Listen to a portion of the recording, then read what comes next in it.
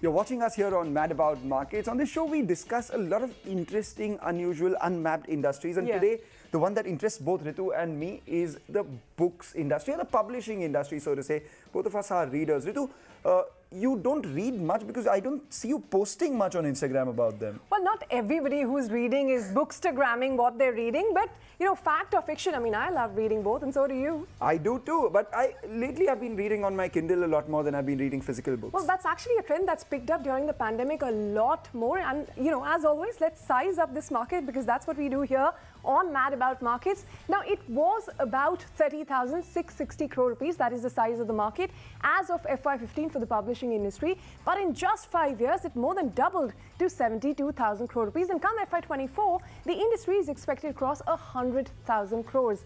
Now, here are some facts about the publishing industry in India to give you a context of what we're really talking about. Now, India is the third largest publisher of printed books globally, and it is the second largest English print book publishing market, which is just after the United States. However, the industry remains highly fragmented, and it is quite competitive because we have more than 24,000 publishers along the market with a substantial unorganized segment as well.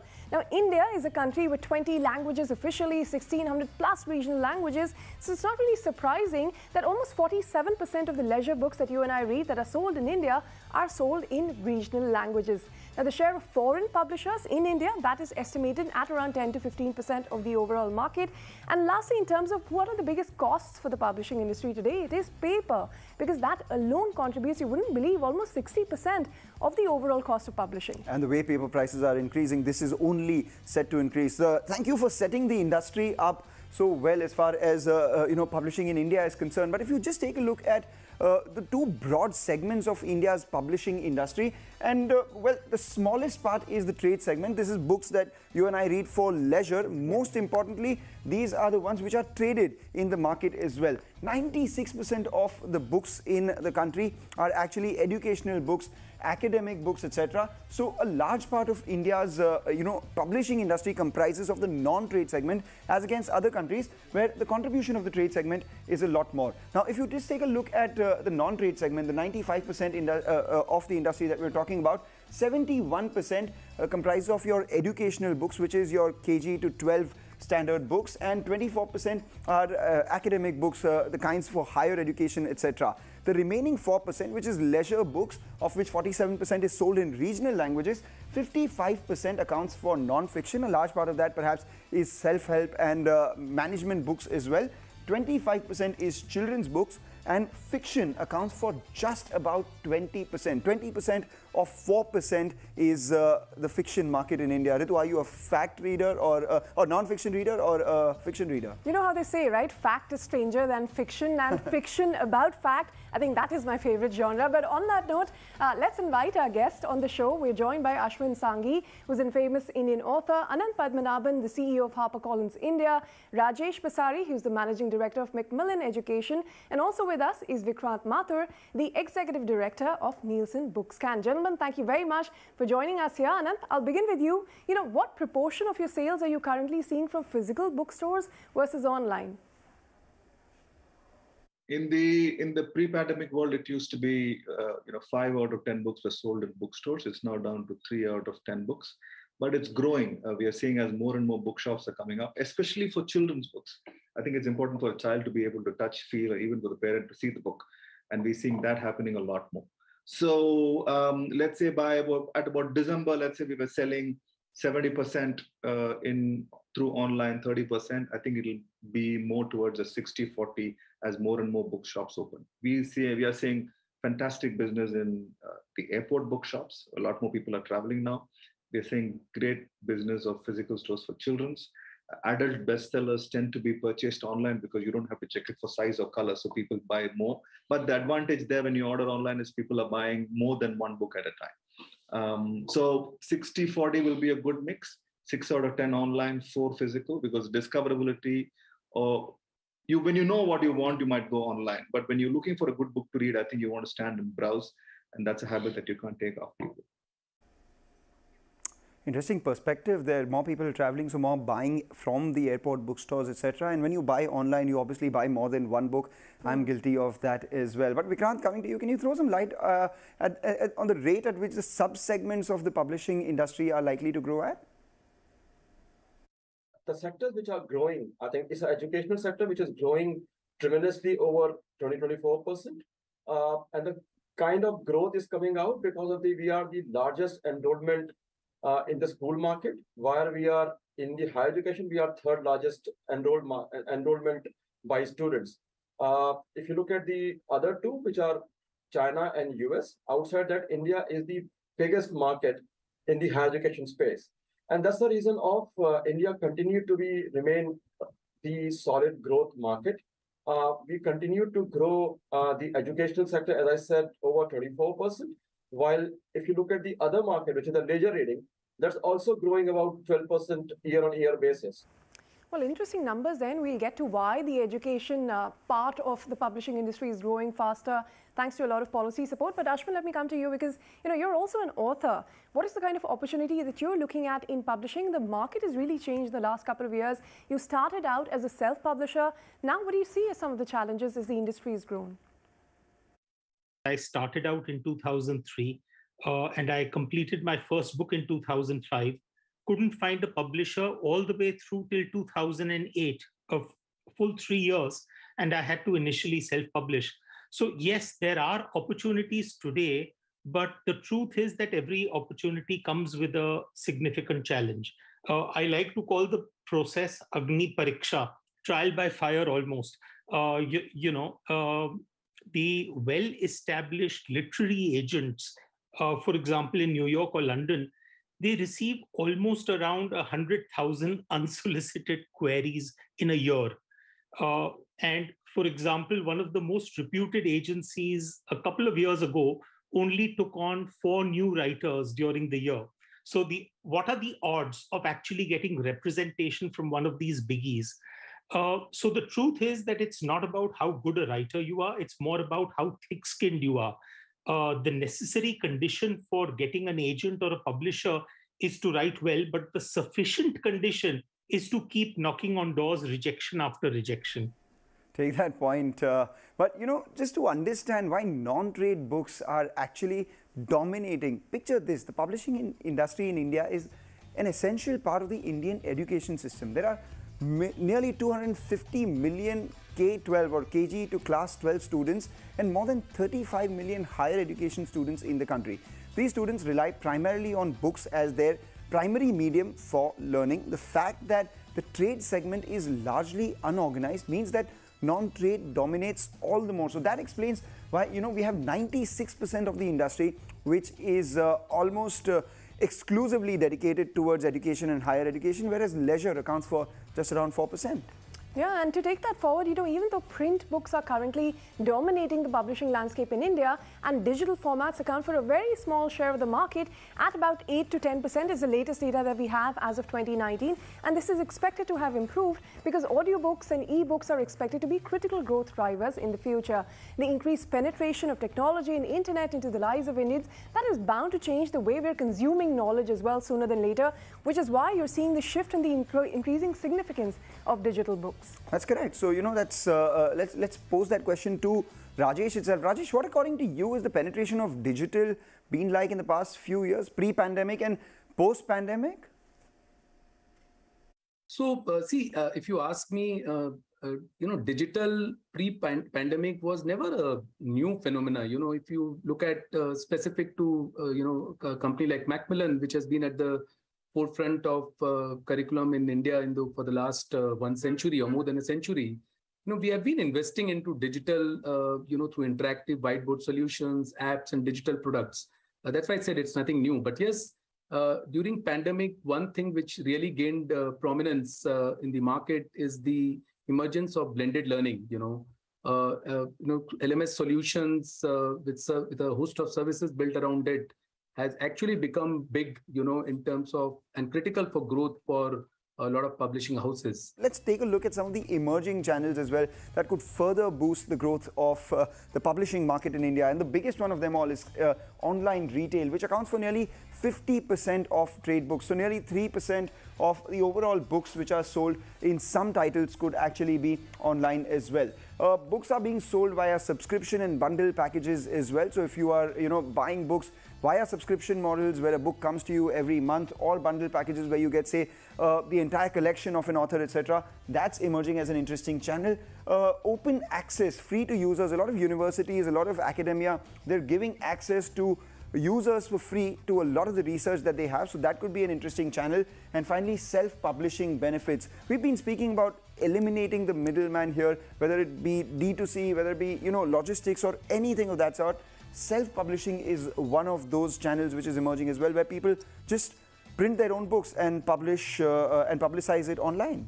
All right, let's put that question to the author. Ashwin, what are the alternate revenue sources for you now? Is it more lucrative to be an author today, or do you think you'd rather be in the publishing businesses?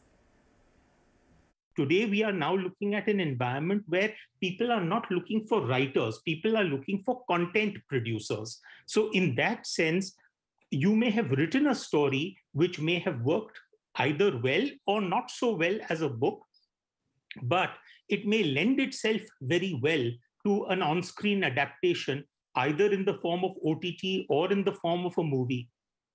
The truth of the matter is that till the time that OTT developed, Bollywood and Hollywood worked as per their own rules. Suddenly, we've now had a situation where there is a greater democratization of adaptation platforms. So suddenly you have multiple streaming channels as well as multiple producers associated with those channels, which means obviously that that's good news for authors, because the chances of your work getting picked up for adaptation are that much higher.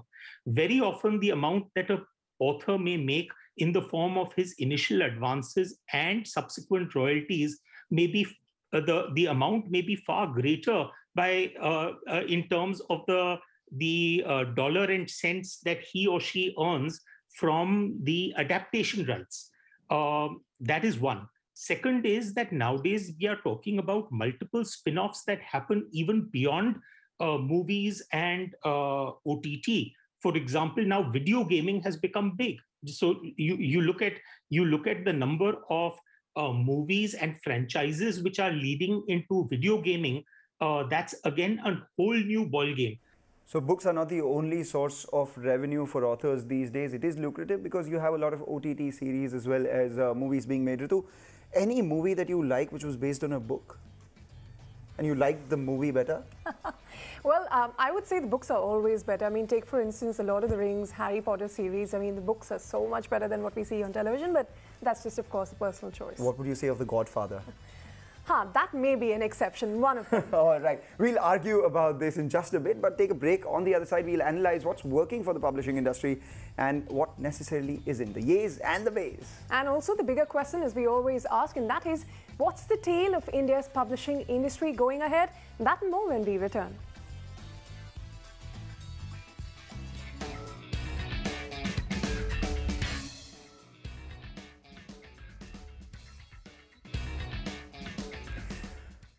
We're discussing India's publishing industry and its prospects here on Mad About Markets. 100,000 crore opportunity. Let's weigh the pros and cons. What do we call it? The yays and the mays. And as always, Mangalam loves going with the yays. I love going with the yays, the eternal optimist. So let's talk about the big boost coming in, which is the National Education Policy, which aims to increase the pre-K, K-12, basically school gross enrollment rate to 100% by 2030. So more kids going to school, more demand for books. Yay for the industry.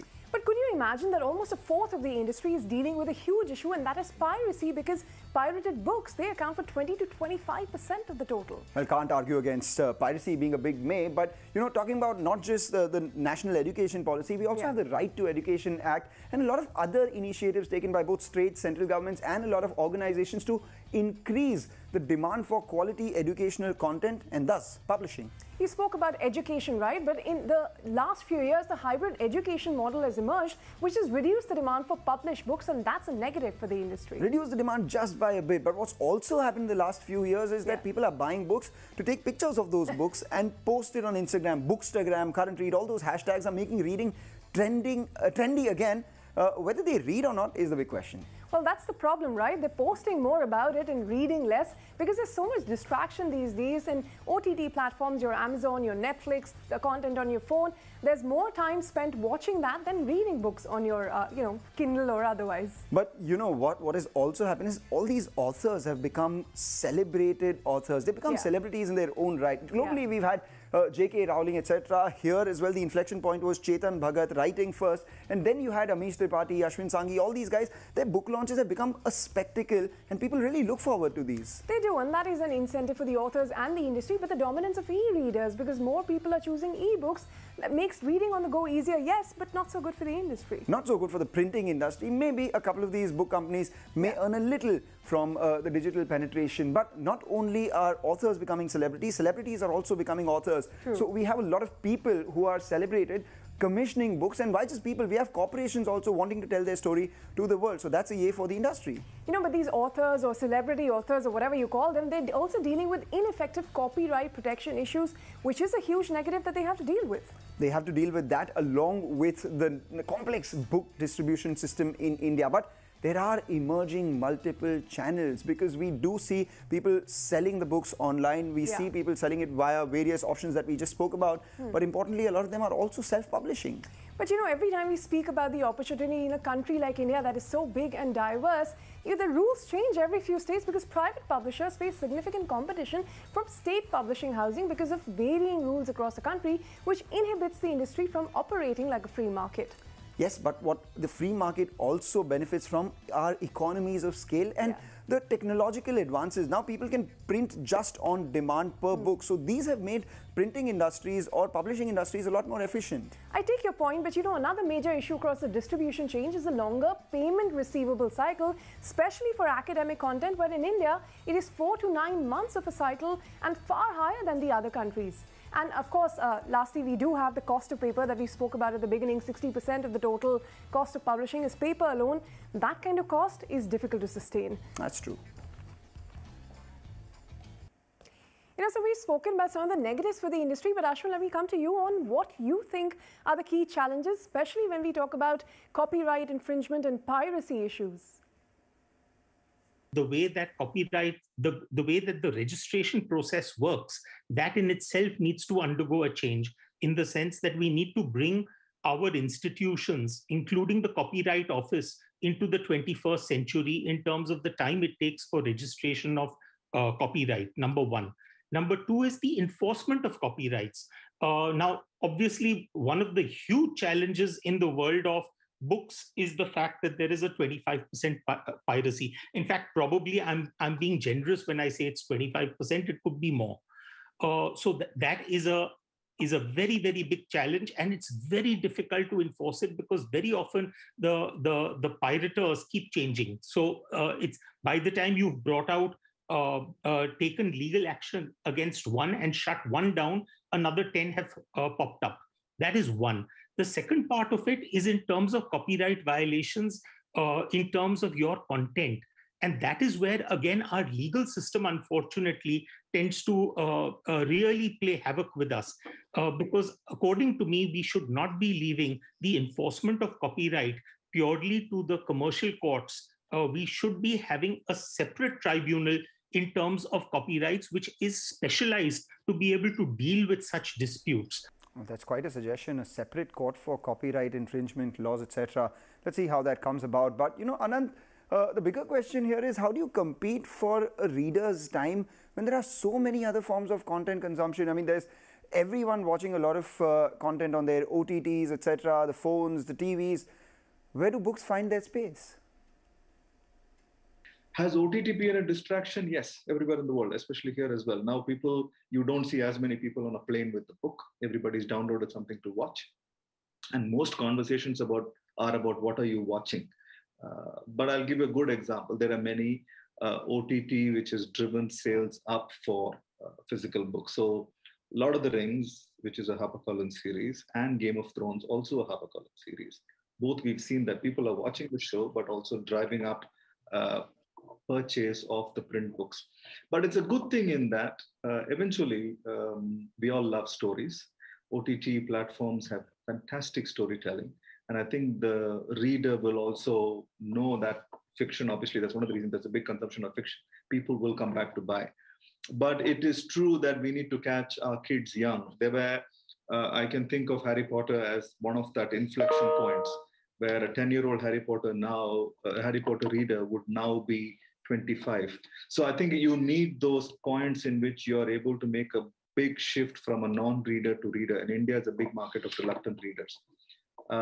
So is that distraction? Yes.